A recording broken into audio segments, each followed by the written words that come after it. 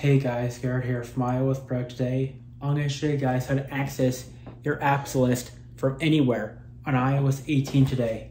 So let's get started.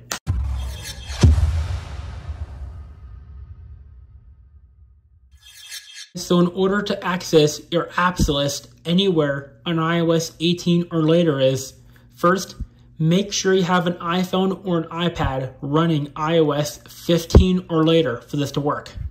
So now, just go to Safari and download this Siri shortcut called Appy. The link for this will be in the description below.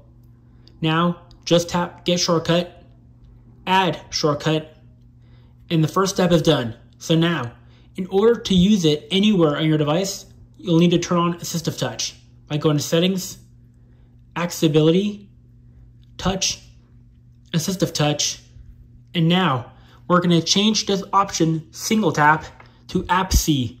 This is what we need for the shortcut to work.